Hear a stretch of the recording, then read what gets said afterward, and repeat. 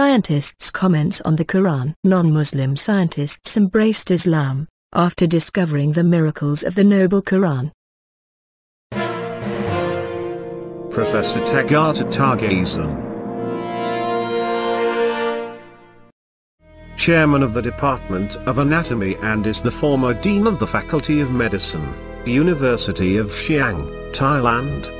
He said, "In the last 3 years, I became interested in the Quran.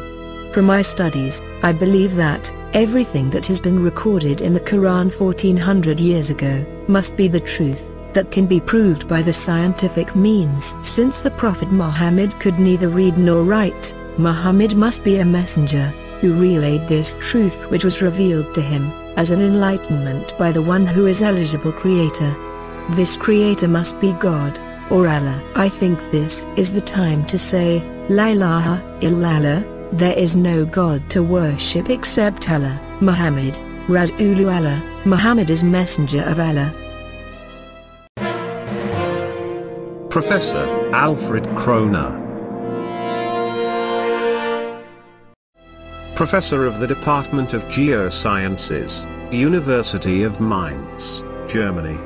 Alfred presented several Quranic verses and hadith of geological facts which he studied and commented.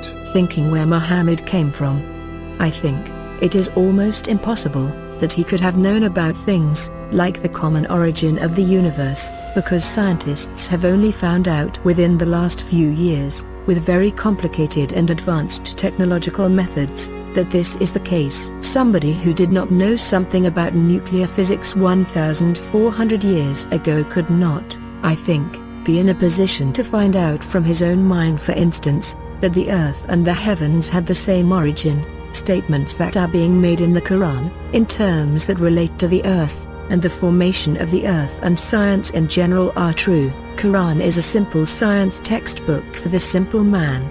And that many of the statements made in there at that time could not be proven, but that modern scientific methods are now in a position to prove what Muhammad said 1400 years ago. Jolie Simpson, Professor and Chairman of the Department of Obstetrics and Gynecology, Baylor College of Medicine, Houston, Texas, USA. He said, "These hadiths could not have been obtained on the basis of the scientific knowledge that was available at the time of the writer. It follows that not only is there no conflict between genetics and Islam, but in fact Islam may guide science by adding revelation to some of the traditional scientific approaches. There exist statements in the Quran shown centuries later to be valid, which support knowledge in the Quran having been derived from God." William Hay, Professor of Oceanography, University of Colorado, USA. He said, "I find it very interesting that this sort of information is in the ancient scriptures of the Holy Quran, and I have no way of knowing where they would have come from. But I think it is extremely interesting that they are there, and this work is going on to discover it." Professor Dorza Rao, Professor of Marine Geology, teaching at King Abdulaziz University, Saudi Arabia. Sheikh Zindani asked him, "What do you think of the existence of the scientific information in the Quran? How could Prophet Muhammad, peace be upon him, have known about these facts 14 centuries ago?"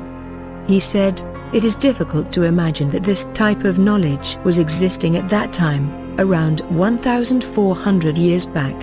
Maybe some of the things they have simple idea about, but to describe those things in great detail is very difficult. So this is definitely not simple human knowledge. A normal human being cannot explain this phenomenon in that much detail. So, I thought the information must have come from a supernatural source." TVN Persaud, Professor of Anatomy and Professor of Pediatrics and Child Health, University of Manitoba, Manitoba, Canada. He told that, "It seems to me that Muhammad was a very ordinary man. He couldn't read, didn't know how to write, in fact he was an illiterate." We're talking about 1,400 years ago. You have some illiterate person making profound statements that are amazingly accurate of a scientific nature. Professor Keith Moore. Professor Emeritus, Department of Anatomy and Cell Biology, University of Toronto, Canada. He told that, "For the past 3 years, I have worked with the Embryology Committee of King Abdulaziz University in Jeddah, Saudi Arabia, helping them to interpret the many statements in the Qur'an and Sunnah, referring to human reproduction and prenatal development.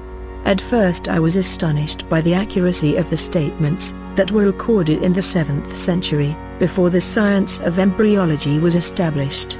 Although I was aware of the glorious history of Muslim scientists in the 10th century, and some of their contributions to medicine, I knew nothing about the religious facts and beliefs contained in the Quran and Sunnah." At a conference in Cairo, he presented a research paper and stated, "It has been a great pleasure for me to help clarify statements in the Quran about human development. It is clear to me that these statements must have come to Muhammad from God, or Allah, because most of this knowledge was not discovered until many centuries later. This proves to me that Muhammad must have been a messenger of God, or Allah." Professor Moore also stated that the staging of human embryos is complex, owing to the continuous process of change during development. It is proposed that a new system of classification could be developed, using the terms mentioned in the Quran and Sunnah. The proposed system is simple, comprehensive, and conforms with present embryological knowledge. Thanks for watching. Please subscribe my channel.